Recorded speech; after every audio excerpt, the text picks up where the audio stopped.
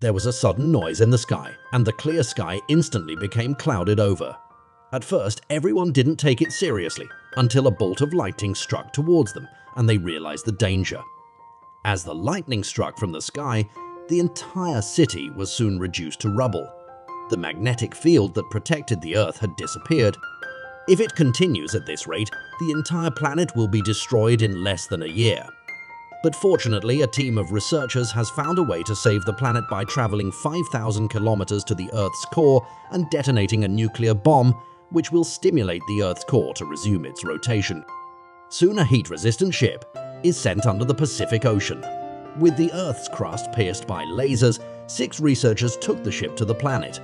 At the rate they're traveling, they'll reach the core in 35 hours. At first, their journey was uneventful, but when the ship was 1,000 kilometers away, an unknown object suddenly appeared in front of them as they wondered what it was.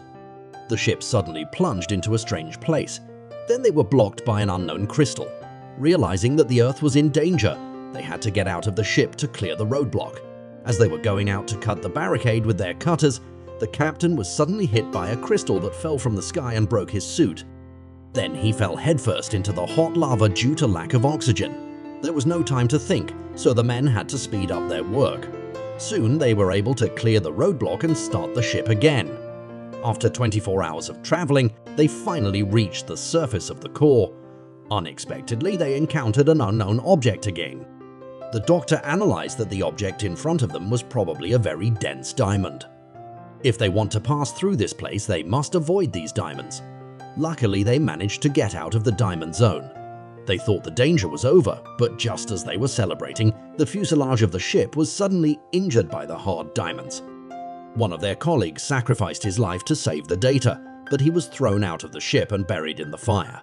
Although they've lost 2 teammates in this adventure, they can't give up on their mission. As time passes, they soon reach the center of the Earth.